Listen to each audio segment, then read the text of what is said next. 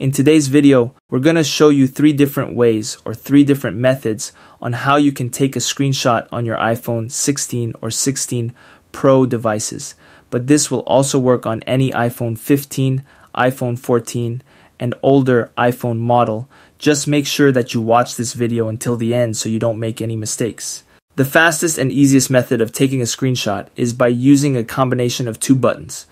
Those are the volume up button at the left side of your iPhone and the power or lock button at the right side of your device. You want to press those 2 buttons at the same time and the iPhone will now take a screenshot of whatever we have on our screen. But what if your buttons aren't working for some reason and you need another method?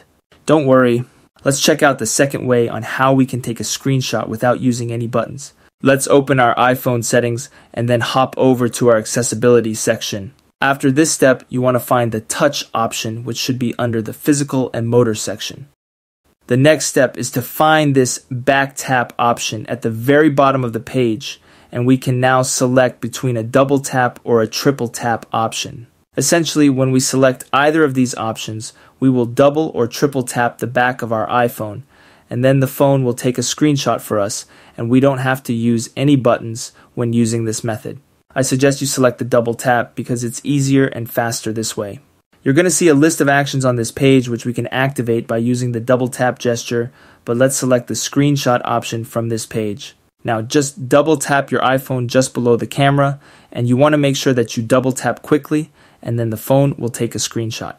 But if even this doesn't work for you as it should, then we're going to add the virtual home button, which has a bunch of options, including the screenshot option.